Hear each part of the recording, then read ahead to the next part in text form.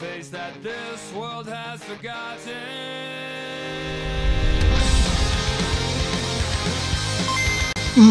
What's up guys, and of course, welcome back to another video from your true love, of course, is Garender. And today's video is definitely more of a talkative video and actually kind of unscripted. It's a thing that I really want to talk about for quite some time, and it has a lot to do with League viability in contrast to Tiers viability and Pokemon's in mind. Because if you follow me around, you're very aware of that. I play a lot of Leagues. Leagues are very different from Smogon Tiers when it comes to prepping in mind, since of course the Smogon Tiers on its own are just a standalone team, utilize that with full capabilities against a decisive matchup, and that's good and all, and it's quite honestly is the best way of playing Pokemon if you ask me. But Leagues is definitely more tutored towards the people that already are clearly knows about Smogon, but also knows about Pokemon in general and want to spice things up. For quite some time there was something called mixed tiers between us Poketubers, and it basically meant that you could use one OU Pokemon and build something around that and still not be heavily punished.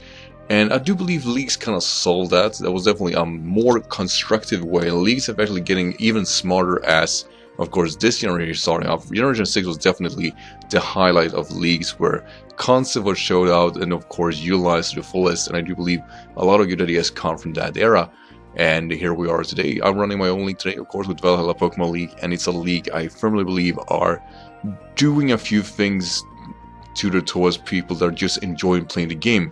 It's not too competitive, and that is for me what League is all about. It is about getting Pokemons you really like or want to try to construct with and try to balancing them out. And that's basically what League comes down to, is to get a lot of Pokemons that are tutored towards your liking to be able to deal with a lot of Pokemon that are in other Pokemon players' liking.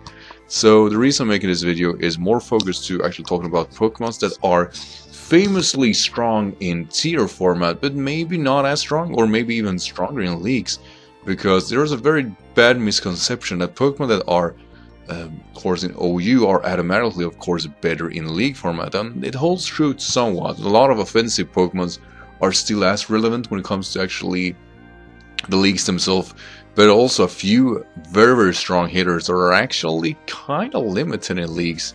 So it's very important to mention them here. And I should also mention, of course, the reason Lander's Eye is here is because that is a Pokemon that you are in Ubers in the Smogon Tiers for very good reasons. It's not often you see this Pokemon banned in Leagues. It is having some kind of conjunction to it. It is a very powerful Pokemon. I wanted to understand that Pokemon might be too powerful. But due to the prepping construction, a lot of people do not threaten or feel not threatened about this Pokemon. Mainly because with the incarnation of course, getting a preparation towards a very dangerous Pokemon, you are very capable of actually solving an issue, in contrast to Smogon, where the threat is just an instant, and if you don't have build for it, you cannot deal with it. You actually get an honest chance that League comes to do so. So with that said, we're going to talk about 3 Pokemons that come to mind that I really want to talk about, and just the reason is here between, of course, the contrast League versus Tiers. The first one is actually Keldeo. Keldeo is a very famous specs user. It's definitely one of the strongest specs in the game, mainly because of Secret Sword in contrast to, of course, Hydro Pump. It's a very strong Pokemon. It does really well in OU.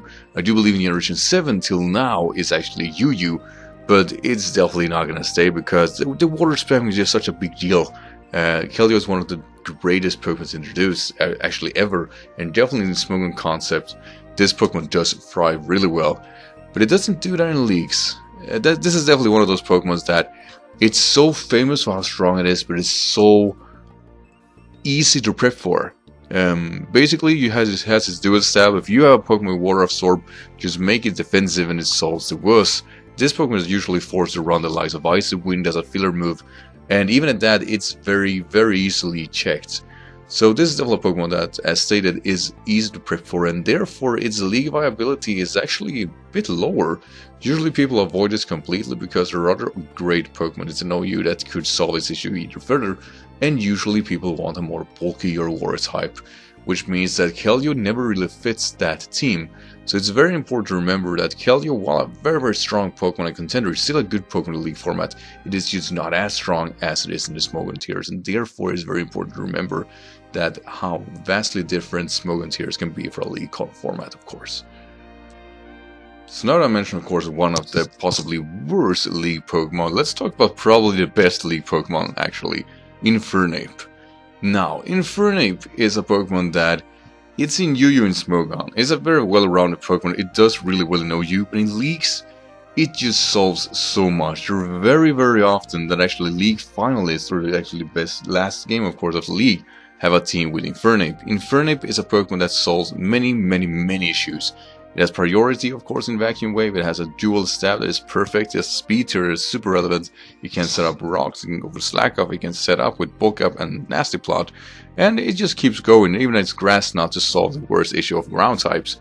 So this is a Pokemon that, due to its viability in flexibility, is an A rank in my book. Infernape is just that kind of mon. It solves so many things for a team naturally, and of course with U-turn it can also pivot. So Infernape definitely stands out as a Pokemon that maybe not too intimidating because it is in UU and people tend to, oh, it's not the ideal fire type. But as a standalone Pokemon, the dual stab solves so many things. It's a very hard thing to prep for because its move pool is broad enough to solve the issues that people could try to defend it with. So yeah, Infernape does fit a many role. In a league where you can draft a lot of Pokemons, you want a Pokemon that can do it all. And this is definitely what Infernape does. And this is a very good prime example of a Pokemon that in league concept is invaluable, even though in course Smogon Tiers it just is another copy-paste fighting type. Here, in League format, it's all or nothing. If you have this, you have a super great Pokemon.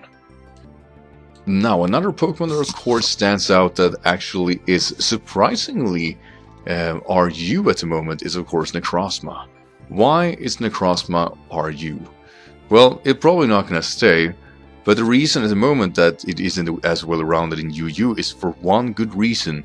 While it is of course super defensive, it lacks something called spiking.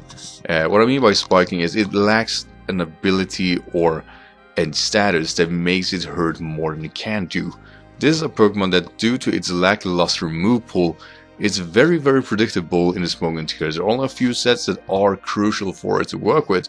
While it does learn a lot of things, it usually is locked to that 5-slot issue, which of course, which move do I have to get? Psychic is not that good of an offensive attack. It usually forces out the Shadow Ball, but since it doesn't learn it, it's just a hard overall Pokemon to use. Now, of course, enter League format. Why does it work much better in Leagues? Its defensive capabilities are up there. I mean, we have a lot of bulky Psychic types, but those usually actually, of course, lack the thing this thing gets. Prism Armor, reducing the super effective damage. It's an importance, because that means if you're hopefully not 50% hits every time you get a super effective move towards you, you're actually able to recover. And that's a big deal for this type of concept, because this concept Pokemon is actually thriving against doing a lot more than just hitting things. Necrozma's main perk outside of course its other bulky brethren in the Psychic type outside of course Mushana, Slowking, Slowbro, is that Necrozma is able to set up rocks. It's such a big perk for a tanky Pokemon such as this. And not only that, it does have such of course Mushana, and the other ones is that it has X ability or of course recovery. But not only that, its main perk here somewhere down the line is while they are bulky and slow, Necrozma is bulky and fast, and that's a very big difference. The only thing that holding Necrozma back in the Smogon Tier element is that it's not fast enough. It's very easy to actually wheel it down by a more offensive core team, when you can be more specific and tutor of course Necrozma towards a more defensive Pokemon is managed to deal with. Necrozma is actually one of those Pokemon that easily actually can knock out defensive Pokemon towards it.